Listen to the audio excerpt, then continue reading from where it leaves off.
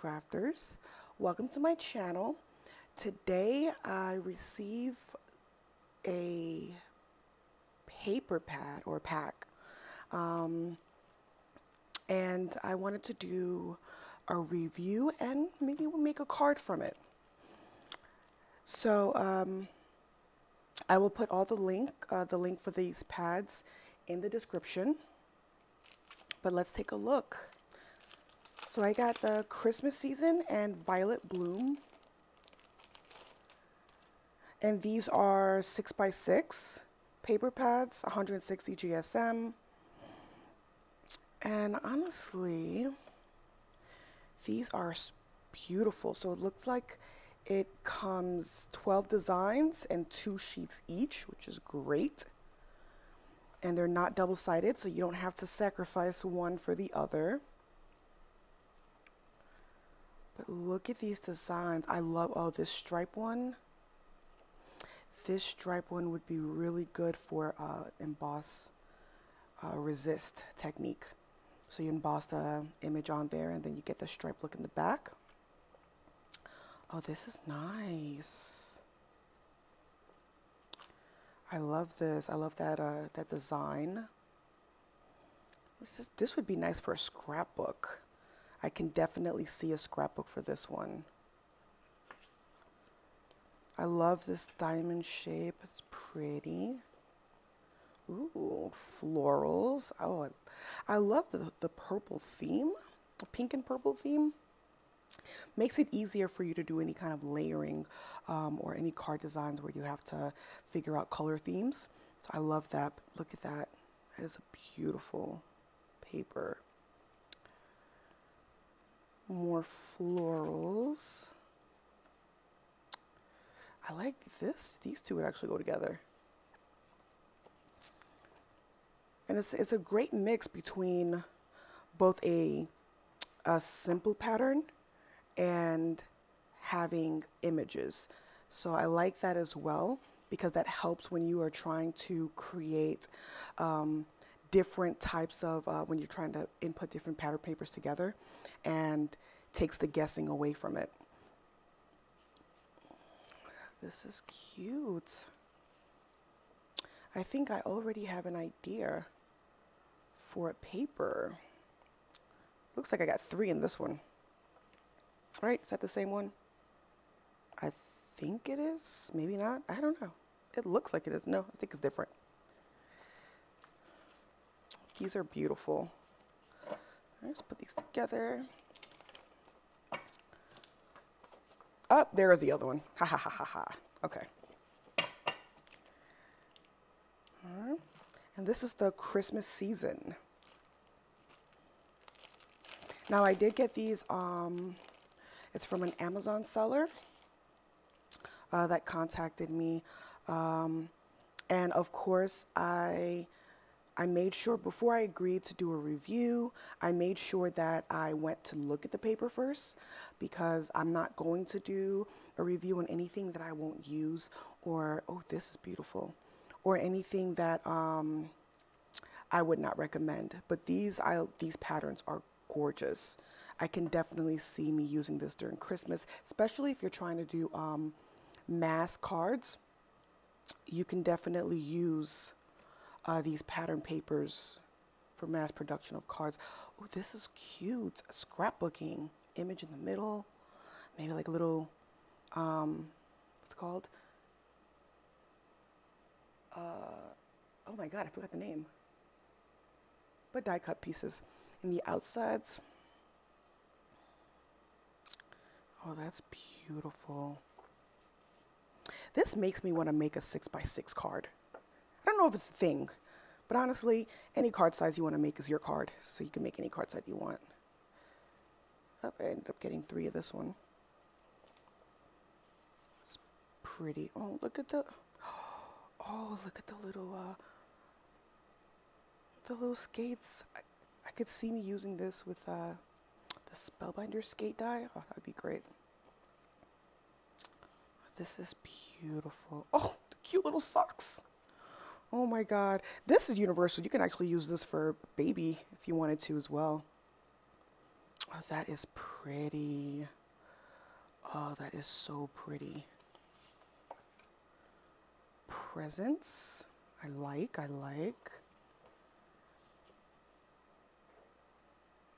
These like brief pieces. This is cute.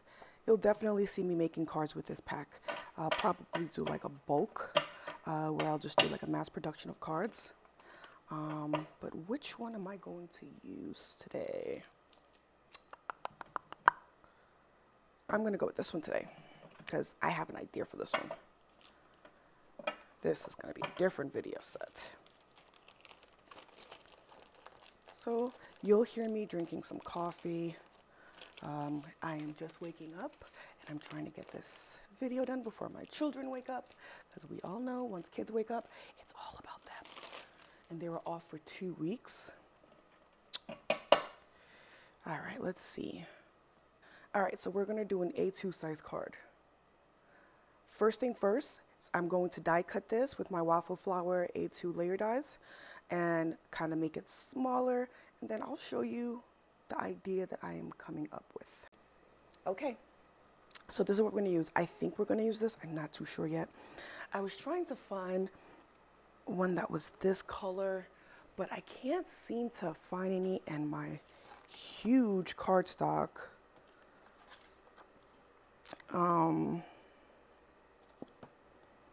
But we're gonna make this work. Hold on, let me see if this works. Nope, that's too dark. We'll figure it out.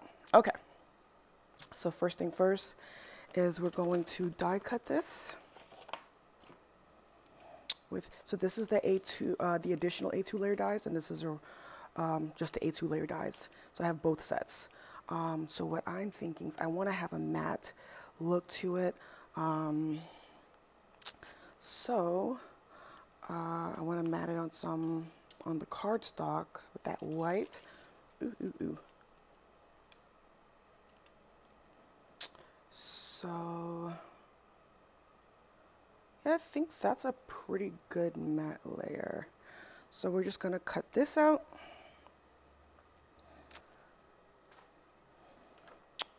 So what we're gonna do is we're gonna mat this on here, right? Then we're going to cut these into strips. And then we're gonna die cut a square in the center, and we're kind of just gonna make like a diamond kind of a shape. I'll show you as we're going through it. So as I stated earlier, my kids are home. Funny story, I did not know that my kids were out of school for 2 weeks, because they were already out of school for a week. So I figured, you know, it's a week. It's, you know, fall in intercession, they call it.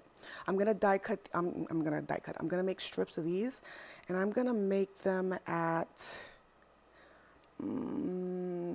about an eighth of an inch. I think an eighth. Hold on, I don't think I like that one. Yep, an eighth of an inch.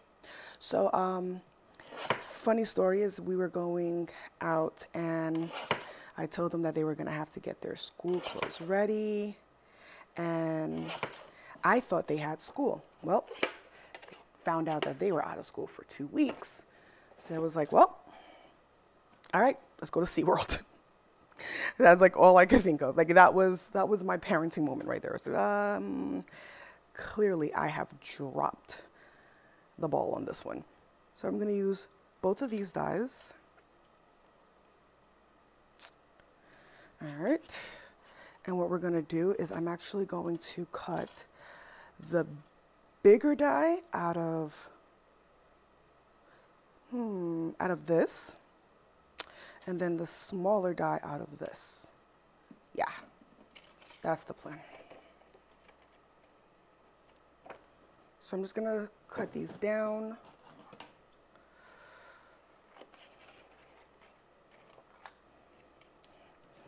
Just to make it easier so I could run both of them at the same time. And I'm going to die cut these. Honestly, I want to do a video because there's a lot of videos, right, with the big YouTubers who are who show their craft rooms, and I'm not gonna lie, I am guilty of it as well. Where I saw their craft room, I'm just like, oh my God, this is what I want. I want my craft room to be like this. And again, I had no intentions of being a YouTuber during that time. So it's not like I was like, I want it to be like this so that I can eventually have this beautiful YouTube channel. But no, I just wanted a really, really big craft room. And so I'm going to show you how my craft room is. And it's kind of funny. If you watch Kathy Zilski, she started as a craft slash dining room. And it's kind of funny because I took over my dining room and turned it into my craft room.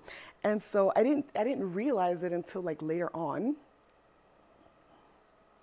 where I was like, oh my God, I have a craft slash dining room. And so the beauty is my craft room will change every 3 years. Why? Because I'm military. And being military, we move every 3 to 4 years. And so that moving, I'm trying to get this. This is not working to my favor. Oh, there we go. All right. So that is the idea that we're going for, okay? So let me go right ahead. Let's adhere this together. I think I want to 3D pop this up with foam tape, but let's go ahead and glue this together. I'm going to use Barely Arts glue. And I'm just going to put a nice little swirl. Not too much. And then I'm going to try to center this as much as possible. And the best way to do that is to use the line back here. And that's going to help me center it. So I just made sure I centered it on my mat. And then I used the line here to kind of help me make sure that that point is touching, right? And then these points are touching. So I know that it is decently centered. Now, we're going to take these strips here and we're just going to put them outside. So what I'm going to do is I'm actually going to do a little line like that. And honestly, it might be a lot easier for you to just do it from the on the back of the actual strips. I'm doing too much. That's what it is. So now what we're going to do is we're going to flip this over and we are going to cut off the excess.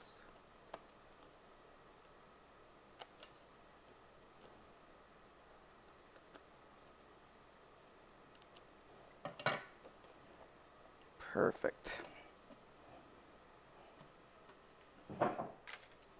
Now,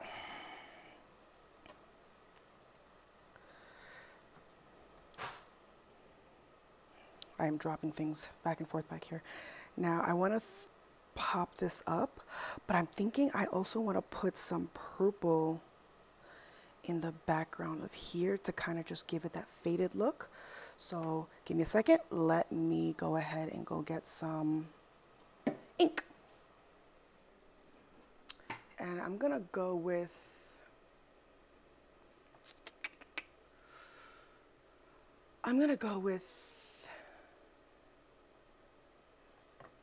Amethyst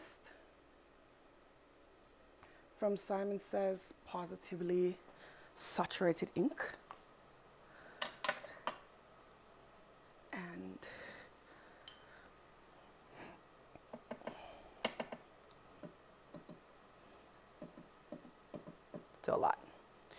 We're just gonna see that, just add that little bit of purple at the end.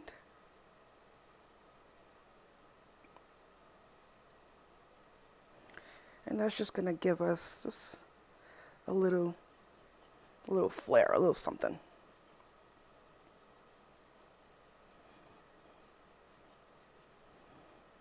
Instead of having just plain edges. Perfecto mundo. Okay. Look at that. Just adds that little look to it. I love it. I thought this was bent, but that's just a watermark from the design. All right, so now we're going to stamp a sentiment on here. And maybe we'll heat emboss this.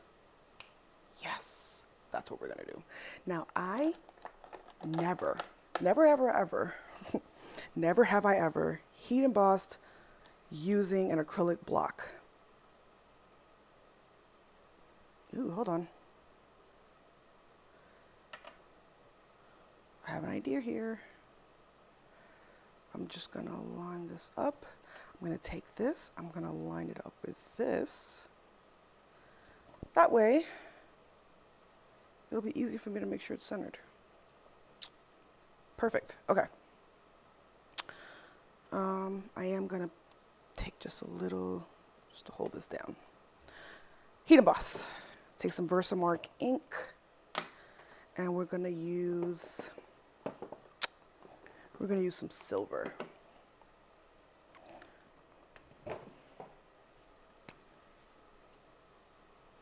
Okay, so we're just gonna powder that down. We're gonna prime this so we can get a good impression.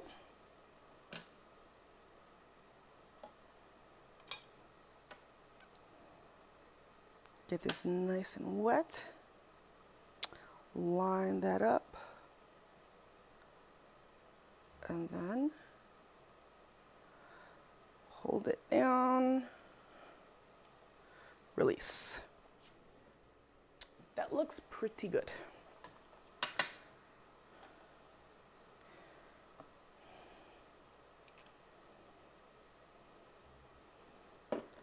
Now, I don't remember which silver this is. I'm sure it's probably Ranger. Oh, that looks pretty good. I just don't remember, but I'll put a really good one, silver embossing powder that you can use in the description. Or you can find it on my blog. This description will actually only be the pattern paper. But my blog will have all of the materials that I use.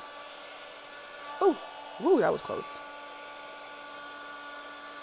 So I warmed it up, and now I'm just bringing it to, warming up the backside, and then warming up the front.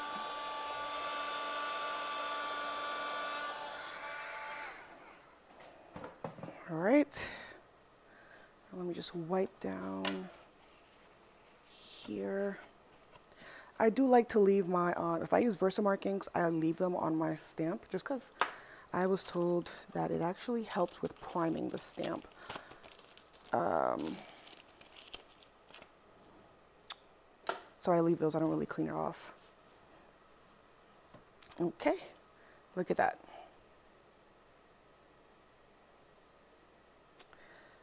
Wishing you best of luck.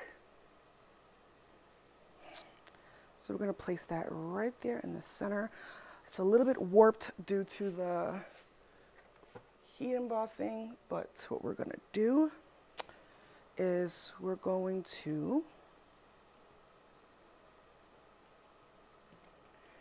use some foam tape to straighten it out. And I can hear the steps upstairs. All right, so now we're just going to remove the release paper, and then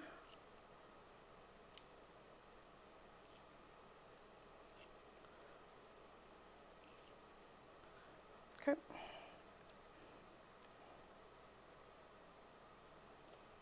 Just gonna center this up there. Look at that. Awesome, awesome, awesome, awesome, awesome. I'm just gonna add a little bit of glue in the back of this. And we're gonna center it.